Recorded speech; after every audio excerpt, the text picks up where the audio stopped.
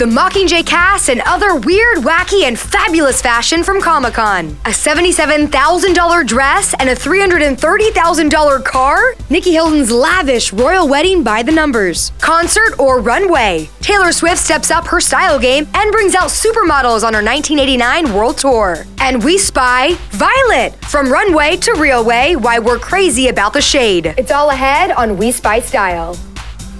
Hi everyone, I'm Allison McNamara and welcome to this week's We Spy Style. I'm here with my partner in crime, POPSUGAR editor Ryan Roschke. Hello. Yes, along with celebrity stylist Anita Patrickson. You've been here like 5,000 times. I have. Welcome back. I mean, it's part of the furniture. Yes. Thank you. Yeah. And we also have jewelry designer of the brand Luv AJ, Amanda Thomas. Hello. Yay. You've also been here before. It's like all repeat offenders. So Anita, first off, you just did Chrissy Teigen's cookbook, right? I did. So tell us We're a little bit about halfway that. through. We've got another second half to do, but it's going very well. I have to say, I think I probably gained about 10 pounds in the last 2 days. But no, it's going to be amazing. I'm actually really excited, genuinely. And Amanda, what do you have going on right now? Any cool collaborations? Yes, I just did a collection for Gwyneth Paltrow's lifestyle site called Goop. Oh my gosh, so what did you design for them? I just did a small capsule range of these ombre-inspired rings and necklaces and chain bracelets and stuff. It turned out really cool. And it's available now? Yes, online now at goop.com. Very cool. Gwyneth Paltrow approved. Yes. You'll probably get a certificate. So now every year the A-list crowd flocks down to San Diego for Comic-Con, and this year there are so many looks we have to talk about. Take a look. Jennifer Lawrence, Emma Roberts, Kate Mara. Celebrities went all out in the fashion department at Comic-Con. Crop tops were everywhere. We spied them on Jessica Alba, Kat Graham, Cara Delevingne, Katharine McPhee, Holland Roden, and Lea Michele twice. Cutouts were also popular. Take a look at Jennifer Lawrence in this chic black Louis Vuitton number, Ashley Madekwe in the gingham jumpsuit, Kate Mara's olive green dress, Abigail Breslin in red, and Sarah Paulson. We saw a few high-neck dresses on Emma Roberts, Parker Posey, and Ashley Benson. And let's not forget all those crazy patterns worn by Willow Shields, Jessica Chastain, Sophie Turner, and Natalie Dormer. So it wouldn't be, though, a Hollywood event without a little "you've been flagged" action. So grab your flags, you've got them. So it's a green flag if you like the look, red flag if you don't. First up, Willow Shields in this kind of like baby dress. Vote. What? I mean, I love the top. I don't like the bottom. If I could cut the skirt off, because I love that ziggy-zaggy, and I love the like off the shoulder, but I thought they were gingerbread men. And then I now see their babies. But it's also just like, do you need the print? Like, there's so much going on with the dress already. Yeah. It's like, what? You just slap some babies on it too while you're just chuck a little baby on there. Why not? Agree. All right, next up, Emma Roberts wearing this lilac slip dress. Red or green flag? I'm gonna green flag. I'm gonna. Why am I? You're really keeping us waiting. It's like I'm not really putting a lot of thought into this. Like a gunshot. Do you know what it is? Love the dress. Not appropriate for the event. Interesting. Oh, okay. I also like that it's plum. I do you know, too. I feel like someone would wear that in black or some sort of neutral, but I think it's cool that it's a different color. I really, really like it. I mean, I don't like her hair color, but I've been talking about that all day. So yeah, I like the dress in general. The last one we're going to talk about is Lea Michele in this red suit. Red hot. Voot. I'm going to go 50-50 on this one. Me too. I was just going to do that. A little on the fence there. Why?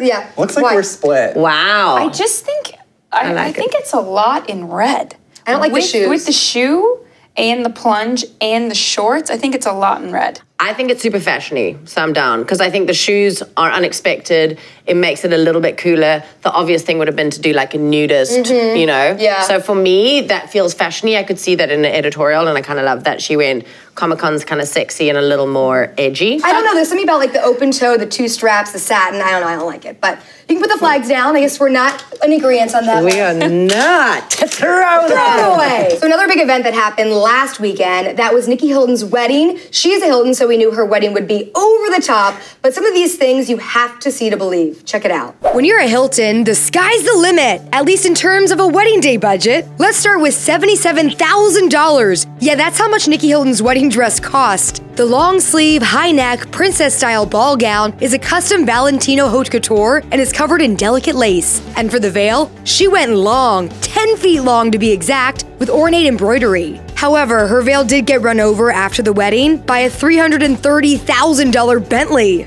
$35,000, the price it cost to rent the weekend at the Orangery at the Kensington Palace, the place where Nicky and her banking heir husband, James Rothschild, said I do. And yes, that is Kate Middleton and Prince William's home. The venue holds 300 guests and was built in 1704 for Queen Anne's orange trees. $28,000, the total dollar amount on their wedding registry, including $5,000 worth of John Darien lamps, $700 in books, and a $300 toaster. 2011, the year Nicky and James began dating after meeting at a wedding in Italy. 7, the number of bridesmaids by Nicky's side, including her maid of honor and older sister, Paris Hilton. Dennis Basso designed the custom pale blue dresses worn by Paris and all of the bridesmaids. 2, the number of dresses Nicky had for her big day. She changed out of her gown and into a sparkly mini for the reception. And 1, happy couple. Congrats to Nicky and James. So first, let's talk about just the wedding in general. Do we like it? Do we like the dress? What do we think? I think the dress was beautiful. Yes, for $77,000. Yeah, it better be. Yeah, and you know the best part about the dress is that there was no butt window. We didn't get any under butt this time. Yeah, she had that snafu so I'm just kind of last glad week. for that. Yeah. You know, that was amazing. And the veil was mega. Yeah, I love a good veil because I feel like when else are you going to do it? And it's so romantic. The pale blue dresses were a little tough, I think. Cinderella. A little cheesy. Yeah, I think it's interesting if you're going for this couture Valentino timeless gown, why are you putting the bridesmaids in baby blue cheesy with the sparklies? I'm all about going the Solange route, you know, like ultra crisp and clean. Well, I love them. I love Nicky, so I'm happy that she's happy, right? She looks gorgeous. She looked gorgeous. All right, switching from the aisle to the stage, Taylor Swift has been busy on her 1989 world tour and has looked pretty stylish every step of the way. Take a look. Around the World with Taylor Swift. It's a who's who of Hollywood during Taylor Swift's 1989 tour. Most recently, Taylor rocked out with Lorde in a matching white set with black thigh-high boots. And before that, New Jersey got some major supermodel action.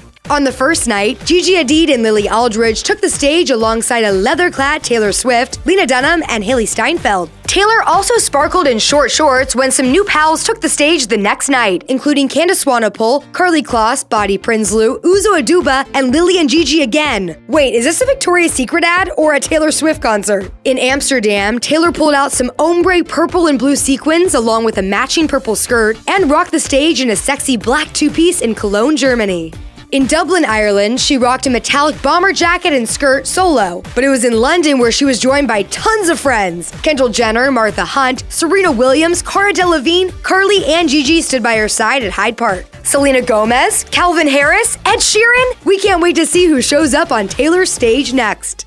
Who would you want to see get up on Taylor Swift's stage? Okay, wait. Are you ready for this? Yes. This would either make everything explode or deflate, but like, what if Katy Perry went on and like it for was Bad like, Blood? Yeah. Can you imagine? Like it's supposed to be everyone would either like they could either like kind of disband everything, or they could just like heat up this feud even more. I love that idea. Yeah. I was gonna say Calvin Harris, just because like you could like remix something cool and like kind of make her like a cool artist in a way. And he has like such a good summer vibe to his DJing style. Like I would love to see him on there. Okay, there's a new color that is taking over this season. We spy violet. Yes, that's right. We've seen a lot of violet on the runways and on our favorite celebrities. Take a quick look. Fashion is having a violet moment. Don't believe us? Let's look at the runways. Burberry Porsum, Balenciaga, Alberta Ferretti, D-Squared, Roberto Cavalli, and Missoni all delivered fresh takes on lilac for spring-summer 2015. And we saw even more during Gucci Cruise 2016 and at Paris Haute Couture Fall 2015.